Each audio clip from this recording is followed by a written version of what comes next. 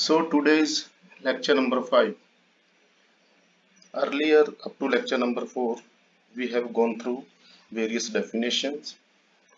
What is elasticity? What is elastic range? And what is stress, strain and their relationship. Now in today's lecture, we will be solving a simple problem based on the elasticity concept as well as stress strain. So you may be remembering the stress strain curve we have already gone through. That means where we have discussed what is elasticity and elastic range, elastic limit. And now let us go through a simple problem. Here we have to learn how to solve a problem. That what should be our methodology?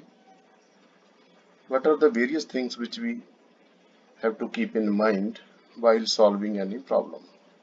Now, very first important point is whenever you get any numerical problem, don't jump to just start solving. First of all, we have to understand the statement carefully and what is expected or what is demanded by the numerical and what are the details which are available in the form of a statement, that means data which is available. And first of all, we will be just thinking upon the statement carefully, then we will start solving. Maybe solving a numerical maybe just a 3 to 4 or 5 minutes. It will take 5 minutes or it may take more than 10 minutes. So don't jump to start quickly. There is a wrong practice. That means first of all, it's a wrong practice to just get the information and start solving by putting the formulas. So don't just rush to solve the numerical. First of all, we have to understand the numerical. Now let us take a numerical problem. This is problem number 1, and later on we will be solving more problems related to different topics. So first of all, let us understand what is the statement given. Now in statement it is mentioned a mild steel bar. Now first of all, you have to check whether it is mild steel or other type of steel, because the stress strain diagram or stress strain graph which we have gone through, that is particularly for mild steel. So if mild steel bar is under testing, then you have to keep in mind and you can recall the stress strain graph which we have discussed in detail. So a mild steel bar when subjected to a tensile test. Now that means we are applying tensile test, where tensile force is applied in a UTM, that is universal testing machine. Because on steel bar you can apply compressive stress as well as tensile stress.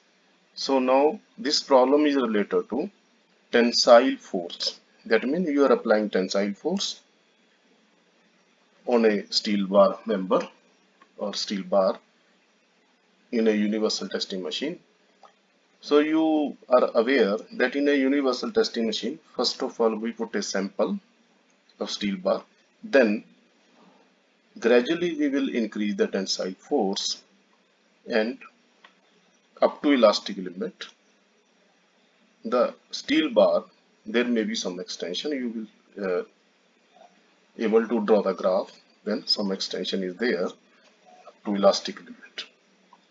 Now data obtained from this test. So this much is data available. First of all, diameter of steel bar is given, that is 3 cm. Gauge length of bar is 20 cm. Now gauge length is that portion of the bar which is subjected to tensile force. Load at elastic limit. Now it is given that maximum load where elastic limit is reached, that is 250 kN. So you may be remembering, beyond elastic stress you will be getting the yield point. So this load is 250 kN load is up to the elastic limit. Extension at a load of 150 kN. Now you will see here some difference. That means one load is given up to elastic limit and below elastic limit. That means it is very much clear up to elastic limit. The graph between stress and strain will be linear. It is a straight line, inclined straight line. So it is very much clear that from origin of stress strain graph, that is from 0, 0 up to elastic limit, graph will be a straight line, inclined line, and slope of this line will remain constant. And slope will be given by stress by strain. That is increase in stress divided by increase in strain. So that stress strain, according to Hooke's law, it will remain constant. And it will give you the value of modulus of elasticity. So extension which is given, it is given at 150 kilonewton load. That means what will be the maximum extension up to elastic limit? That data is missing in the problem. Maximum load noted is 380 kilonewton. So maximum load is 380 kilonewton. That is the peak point. Total extension in the length of bar is 60 mm. So this is the maximum extension, 60 mm. And diameter of bar when it gets filled is 2.25. Now you can clearly see in the diagram, original diameter of the bar before extension is 3 cm, and later on when it will get filled, that means when that steel bar will get fractured, so that time diameter is 2.25 centimeter. So this is, when you go through the statement carefully, then you will be able to recall the stress strain graph which we have discussed. Now what we have to find out? First of all, Young modulus. That means Young modulus of elasticity. And you remember that Young modulus of elasticity is the ratio of stress to strain, but within elastic limit. Second point, we have to find out the stress at elastic limit. So that means you have to calculate what will be the stress at the elastic limit. That means what will be the maximum load at elastic limit divided by area. Then percentage elongation and percentage decrease in area. So let us go through. First of all, as I have told you that we have to go through the statement very carefully. And another thing which we have to keep in mind, first of all, in the statement, we have to check what are the unit system available. That means data is available in which unit system. Now, all the lengths are in centimeter, but here extension is given in millimeter. So here we have to keep in mind. And load is given in kilonewton. Extension is given in millimeter. So all these things we have to clarify. Now for the solution. A point, to find the value of Young modulus of elasticity, which is the ratio of stress to strain within elastic limit, that we have to calculate. So for this formula will be stress by strain. Now what is stress? Load upon area of bar. And what is strain? Extension divided by gauge length, that is the original length. And for calculation purpose, we will be using this box separately so that we can clearly differentiate that where we are doing the calculation and where we are writing all the details. So calculation, first of all, we have to find out cross-sectional area of the steel bar. So diameter is given, initial diameter is given. So by applying the formula pi d square by 4, you will be able to get the value. Now look here, we have calculated the area of the bar in meter square. So throughout the calculation, we will be using meter as a dimension of the length as well as meter square as the dimension of the area. Now how to calculate stress? Stress is basically load upon area. Now you can calculate stress clearly without any confusion because load is given. Now load You have to use load 150 kilonewton, or either you can use 250 kilonewton. That is, but why we are using here? Then if you use 250 kilonewton, then that will be the stress at the elastic limit. And when you have to check the modulus of elasticity, that is stress upon strain, then at elastic limit, what is the strain that is required? That means what is the extension that is required?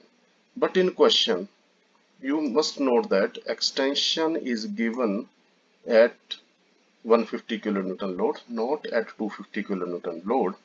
So we are finding stress here, that load upon area. That means when you have to find out the modulus of elasticity I have already told that it is the slope of the stress strain graph within elastic limit. So that means you need stress as well as you need strain. And to calculate strain, extension is given at 150. So that means we will be calculating the slope at load of 150, or in other sense you can say we will be calculating Young modulus at a load of 150 kilonewton, because at 250 kilonewton we don't have the value of the extension. So stress is calculated, it was 150 kilonewton, so we have multiplied by 10 by 3, 10 raised to power 3, and this is the cross section area.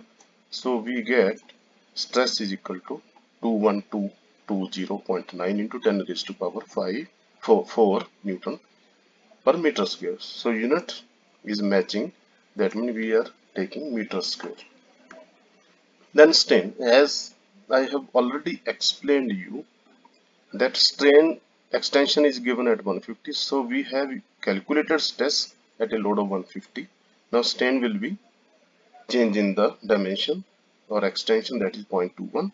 Now 0.21 is millimeter, so that means 200 we have to take, this length we have to take in millimeter, but it was 20 centimeters, so we have taken it 200 millimeter.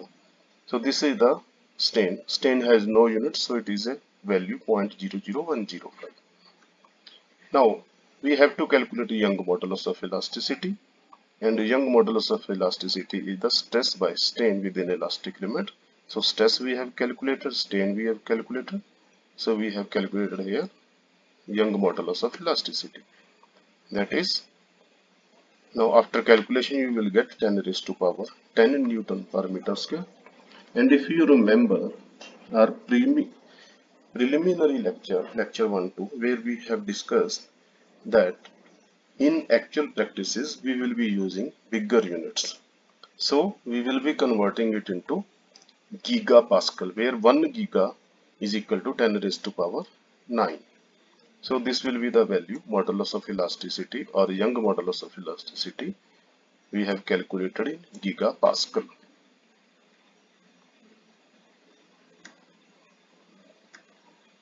Now second point is stress at elastic limit. Now just recall your diagram. Stress at elastic limit means load at elastic limit divided by area. So elastic load, I am saying here, that is load at elastic limit, that is the maximum load within elastic limit. So it was 250 kilonewton, so this value comes out to be 353 megapascal. C point was percentage elongation, that is delta L percentage. So formula you have to write, that is total increase in length divided by gauge length or original length into 100. So you will get the value 30%. So that means percentage elongation is 30%. Then percentage decrease in area, because we have gone through the statement carefully that area has been decreased, and how much area has been decreased before failure, that we have to calculate. Since we have to find out percentage decrease in area, that is original area minus area at failure divided by original area. So you can calculate by this formula, pi d square by 4. Applying the formula, this was 3 was original dimension, original diameter, and 2.25 was final diameter before failure. So we will getting this value 43.75 percentage. So this was a very simple and logical type of problem. Here we have understood and try to correlate this problem with stress strain graph, which we have already studied. Now you have to go through different type of similar type of problems where different type of data and given and different type of information is demanded. So for this you have to practice more number of these type of problem, so you can get the confidence to solve different type of problem.